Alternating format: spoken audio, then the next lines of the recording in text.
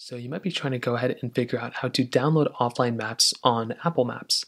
Now, doing this is fairly basic, but remember you have to be on iOS 17 to do this. Don't install the beta, just wait until the official version comes out. If you already have an iPhone running iOS 17, you want to open up your Apple Maps application. Now, when you do this, what you're going to want to do is you want to go ahead and tap on your profile icon that is right here. So go and swipe this thing up, tap on your profile icon, and you should see a new option that says Offline Maps. So what you're going to want to do is type in or tap on the Offline Maps option, then click on Download New Map.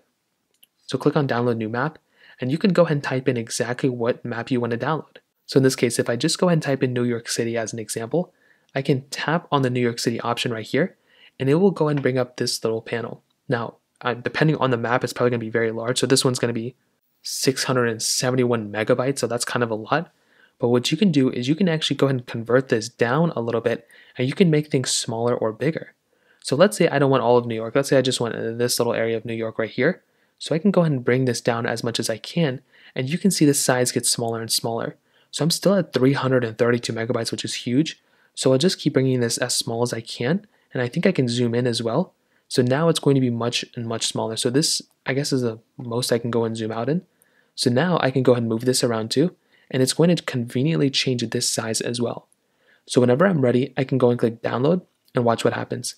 It's going to start downloading this map in the background, and in the meantime, you can configure some of these other options. So if there's an automatic update of the map, you can go and install it, which I'd recommend keeping on. You can choose whether you want to download over Wi-Fi or whatever. You can optimize storage as well. But then what you can do is you can go and click here, and you can go ahead and view that map. Now you can delete the map if you want to and all these other things. And if you want to see the map that you've already downloaded, again, you just tap on Offline Maps here, and you can go and see the map here, and you can even download the new map that you had before. So that's pretty much how it's done. If you have any other thoughts or questions, let me know in the comment section below.